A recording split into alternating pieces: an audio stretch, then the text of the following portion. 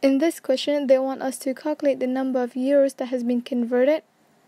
So first, I'm going to write down the exchange rate, which is 1 euro equals to $1.635. Since we're trying to find euro, I'm going to label that as X equals to $1,962 because it's given in the question. So now I'm just going to cross multiply, and that would be 1,962 multiplied with 1 equals to 1.635x. So to find x, I would do 1,962 over 1.635. And when I put that into my calculator, I would get a value of 1,200 euros. So our answer is 1,200. The second question is, the family spent 15% of their dollars on a tour, so they only have 85% left. So now let's calculate 85% of their dollars.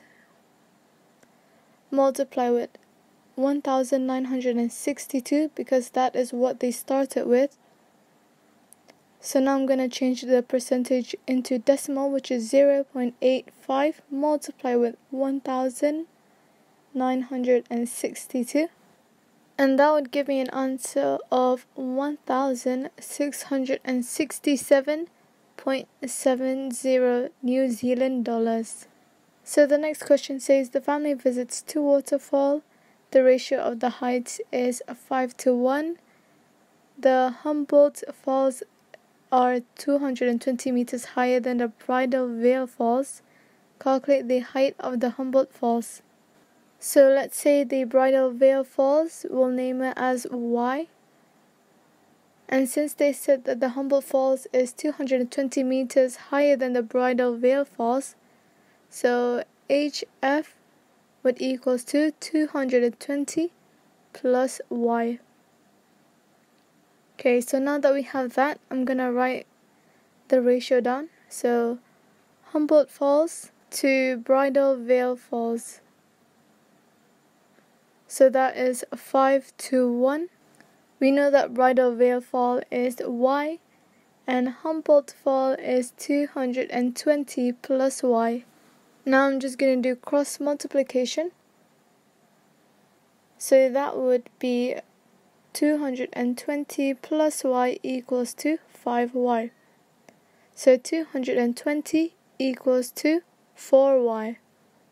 So Y equals to 220 over 4. And the answer is 55. So now we have to calculate the height of the Humboldt Falls. So we're going to use this. So that would be 220 plus 55, which is 275. So the height of the Humboldt Falls is 275 meters. Moving on to the next question, they want us to calculate the percentage increase.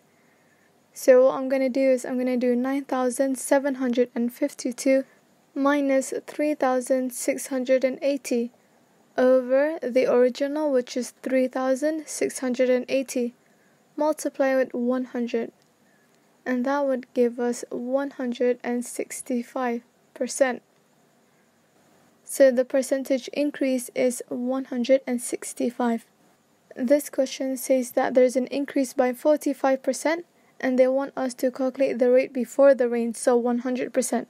So 74,240 equals to an increase by 45%, so that means 100 plus 45%. And what we're trying to find is the rate before the rain, which I'm going to label as X equals to 100%. Again, I'm going to use cross multiplication to work this out. So that would be 145% multiply with X equals to 74,240 multiply with 100%. Now I'm going to change the percentages to decimal. So that would be 1.45x equals to 74,240. So x equals to 74,240 over 1.45, which is 51,200. So the rate before the rain is 51,200 liters per second.